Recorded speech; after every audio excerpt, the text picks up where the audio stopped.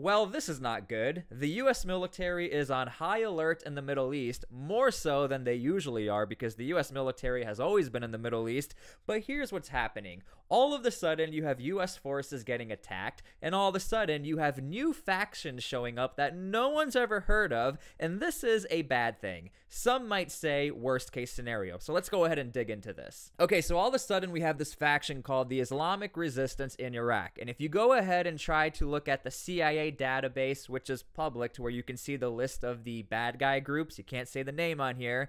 This is not a name on any list on the internet. In fact, when you look these guys up, this is what pops up: the Islamic Resistance in Iraq. Now, speculation time. Many people are saying, well, this is just the coalition or militia groups who are coming together in Iraq who have one common goal, one common enemy: United States. The other speculation is this is literally a new ragtag unit who have decided to come together and to attack U.S. forces in Iraq. Why not? They're in our backyard, so let's go ahead and take them out. Now, the reason why I'm saying this might be a worst case scenario, because even though we've never heard of these guys before, it only takes a little bit of a spark to ignite a new revolution. I know that sounds so cheesy, but understand this. As the United States has prolonged their wars in Afghanistan and Iraq, these units started rather small, not as big as they ended up being. And you know, the motivation kept coming and coming, and all of a sudden you have actual factions with rather sizable forces now fighting the U.S. military in two separate wars.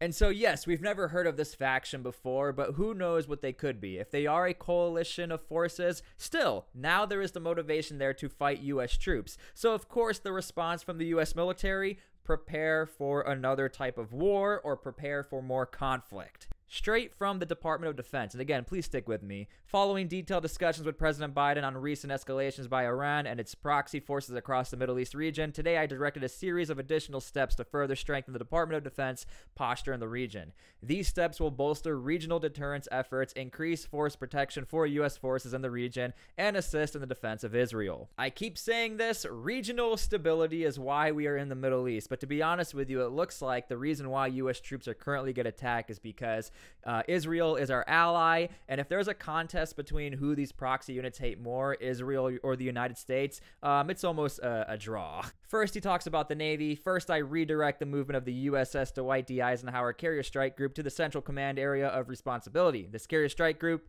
in addition to the USS Gerald R. Ford Carrier Strike Group, which is currently operating in the Eastern Mediterranean Sea, it will further increase our force posture and strengthen our capabilities and ability to respond to a range of contingencies. Now, of course, we know the U.S. Navy is going hard in the Middle East. We'll actually talk about the incident that happened near Yemen where the U.S. Navy intercepted an attack. But before we get to that, the U.S. Navy has straight up said, we are prepared for combat operations. If we see you moving in an area and we know you're a bad guy and you're walking around near our guys, we're going to take you out. And the U.S. Navy has sort of already been doing that. Now, the wording here is deterrence, but if you ask me, it looks like this was more of a force escalation where these small groups don't care about deterrence. Like, what is the U.S. Navy going to do all the way in the Mediterranean into Iraq? We're still going to attack U.S. troops. Now, again, look, I know I'm oversimplifying the matter here, but nonetheless, all of these carrier groups don't seem to stop these proxy units from attacking Israel and the United States. Something else that's cool, I have also activated the Department of Terminal High Altitude Area Defense,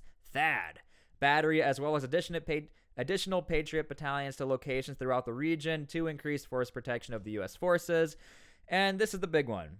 Finally, I have placed an additional number of forces on prepared to deploy orders as part of a prudent contingency planning to increase their readiness and ability to quickly respond as required. Now, if I had to speculate, these are going to be your light fighters, 82nd Airborne, 101st, possibly 10th Mountain. Now, he didn't speculate if it was U.S. Army, but those are typically going to be your units that deploy quickly, or really even the 173rd because they're right there in Italy. Now, as much as this is in the news, it's almost like the quote-unquote mainstream media is sort of overlooking the fact that we are getting sucked back into the Middle East. Now, again, we have always been in the Middle East, but it's been a while since all of a sudden we've had a lot of hype of, hey, something might pop off, something might go down, and you literally have the Pentagon saying, we are sending all of these assets to deter something bad from happening because things are already happening that are bad.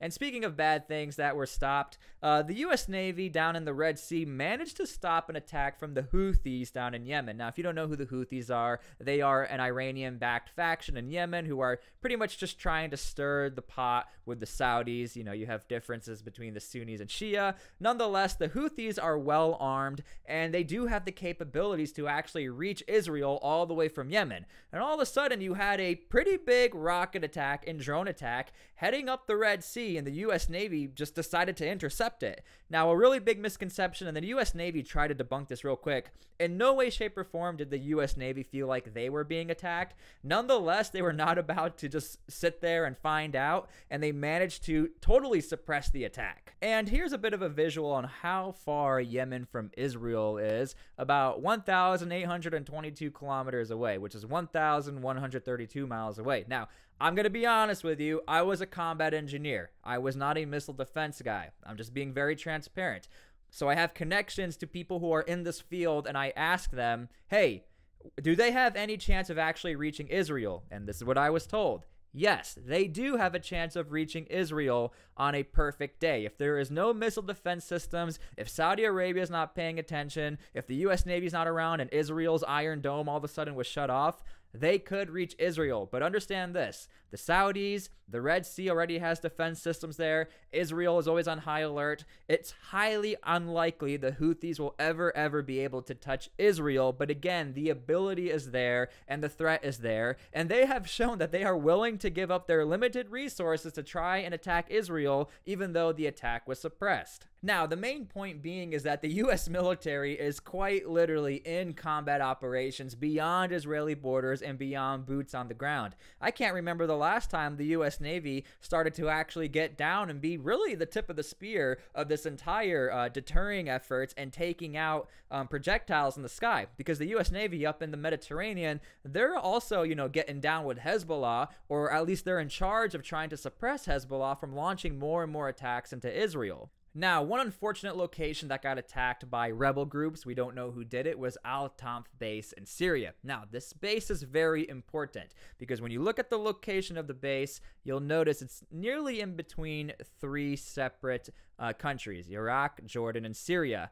Al-Tanf, when I was doing some research, it generally is in charge of trying to do reconnaissance on any sort of factions trying to get into Jordan, and then from there getting really close to Israel. So Al-Tanf, what they're trying to do is, again, stop the logistics trains or try to knock it down with the proxy units who are trying to get into Syria, to Lebanon, and then down to Israel. So that is presumably why Al-Tanf was recently attacked, and again, you did have minor injuries. Luckily, nobody was taken out, or thankfully. And other than that, Al-Tanf probably can expect to see more action, or that region of Syria, because there's further speculation and further details that Iran is starting to send more and more troops into Syria to try starting another front against Israel. Now, of course, the main perpetrator of these proxy units is always going to be Iran. Everybody swears allegiance to Iran, and Iran is the puppet master. From Yemen to Iraq to Syria, and you have a list of all of these different units who are all tied to Iran.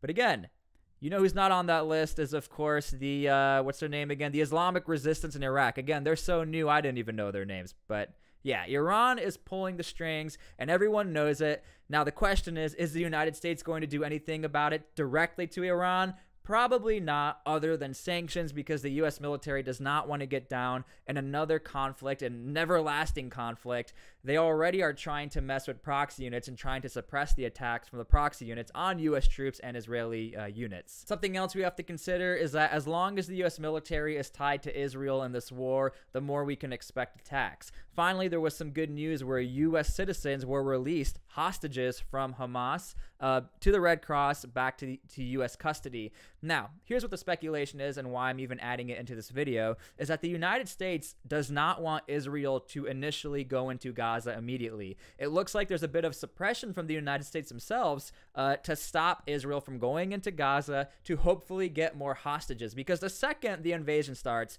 we're done with these hostages. We keep talking about them like this is a movie. This is such a one-off. I think everyone is shocked it happened. Thank God it happened. But again, the speculation is Hamas did it for humanitarian aid, but to also pin the United States in the corner of, we just helped the U.S., and now all of a sudden you're attacking us. Everyone go after the U.S.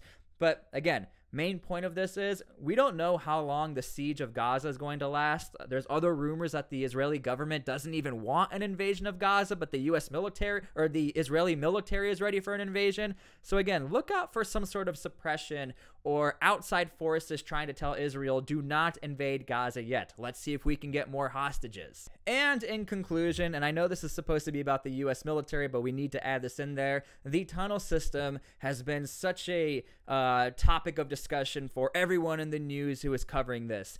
Israel has no idea where all of the tunnels are, other than there are a lot of tunnels. Now, Israel has leaked data or former maps of where the tunnels are, and Israel keeps pounding Gaza with these bunker busters, trying to get into the earth, trying to knock out these tunnels. But again, when you have the actual son of one of the founders of Hamas saying, you guys will never be able to defeat these tunnels unless you use gas, Israel is going to have a very hard time trying to get into Gaza. The main point being is that this might be the deterrent from Israel to not enter Gaza. So we'll see what happens. As long as the United States is tied to Israel, and as long as Israel prolongs this war, expect more and more attacks on U.S. soldiers and U.S. troops all across the board, from the Navy, Marines, everyone. So we'll see what happens. Nonetheless, we are wishing for peace in this conflict, but it looks like it's only getting worse and worse, unfortunately.